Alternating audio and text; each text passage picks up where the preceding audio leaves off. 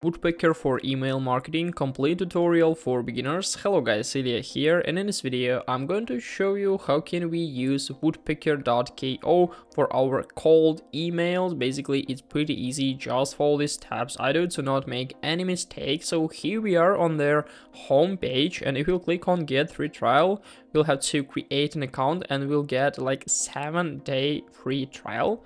Already I have an account, so here we are on our home page. It will be easy for you to register, and let's have a quick tour. As you can see in the top of the screen, we have like some folders with campaign, prospects, deliverability, inbox, and templates. Basically from the campaigns folder we can manage all the campaigns we have. We can easily create one. We can find all the statistics, for example about prospects, delivered emails, opened and responded. On the prospect area, we can manage all the information we have about our audience, about our customers. So we can easily add prospects. If you click here, we can import, we can manually add manually, or like from integration. So if you click, we can find that there are a lot of like different apps integrated into Woodpecker, like HubSpot, Pipedrive, Zoho, WordPress, and so on. So it will be easy for us to interact with like different services we already maybe use for our business. In the deliverability, we can find that the charts are displayed when you are sent an emails to at least a few prospects. They're a graphical representation on how your campaign are performing. Basically on this folder here, we can easily find all the information, all the stats about our campaigns. In the inbox area, we can add an email account to manage all replies from one place, easily mark the interest level, forward reply, or create a new message to a podcast. It's pretty cool. And from the templates folder, we can easily create an email template.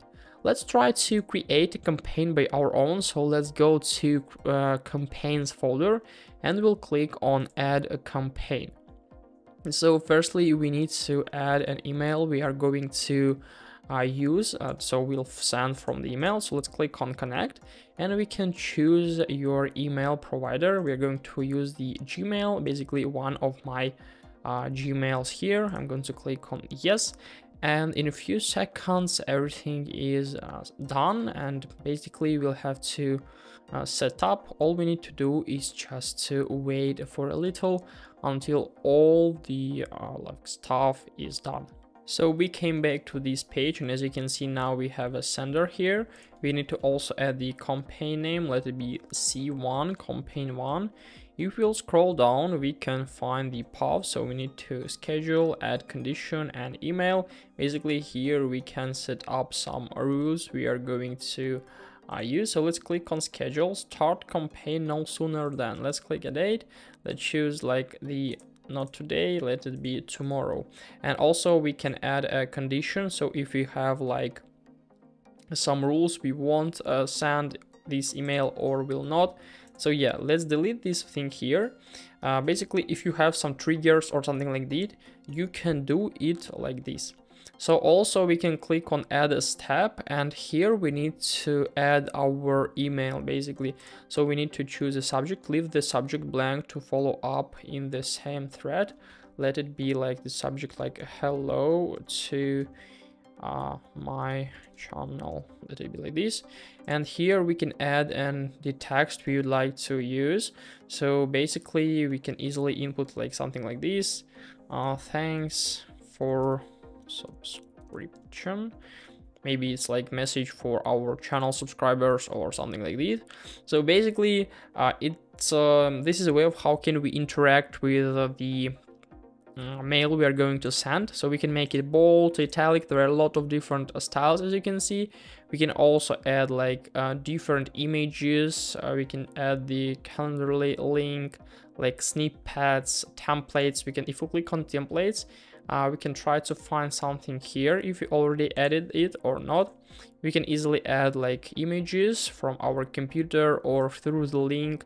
So it's really pretty cool.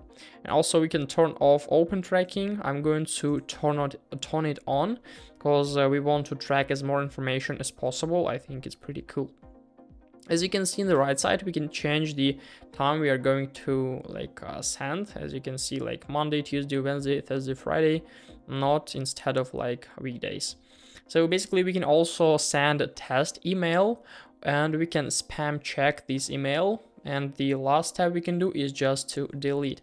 In the like also we can add some more condition, that adds some more step. So in this case, it's easy for us to build like different schemas we are going to use to interact with our customer, with our audience. So I think it's pretty cool. The second prospect is right up here, so let's click. We can like add the guys we want to share this email with. We can add them from file, from database, from integration, or manually. Basically from file, if you click from file, we can drop it right up here. There are a lot of different formats like CSV, XLS, XLSX, and so on. In this case, we can easily interact. We can also add them from database, from integrations, and manually. And in summary area, we can find like all these tabs, as you can see, sent from email here. These tabs here, we have like emails with 2 emails. It's not the A/B test. And the prospects, there are no prospects in this campaign because we didn't add. And the schedule of this campaign starts no sooner than on 6th of May. So basically now we can easily click on run or preview. If you want to view how does it look like, we can easily click on preview, but let's click on run. And now everything is done basically, but we have to fill these like fields here to make it easier to interact. So basically our campaign after that was successfully created. And as you can see, now we have it right up here. We can find the information with like prospects, delivered, opened, responded, or we can come back to editing this campaign. And basically this is a way of how can we interact with mail campaigns on Woodpecker. If you're going to discover their prices, we can find that we have like cold email plan with like $49 per month. We can pay monthly or annually. If annually, we have like only $40 per month. So basically it also depends on the number of users as much as you have. So if you have a lot of users, contacts you want to contact, basically you have to pay more. The unlimited number of contacts will cost like $59. And we can also like turn on the options for A/B testing or API case integration. It also will increase the price, so the maximum price is like $64 per month. I think it's cool that we can discover it by our own for free, and after that we can decide is it necessary as for us to buy a paid plan. So this is a way of how can we use Woodpecker for email marketing. Hope guys this video helped you out. Please leave a like, comment, and subscribe. If you have any questions, you can write them in the comments below. See ya!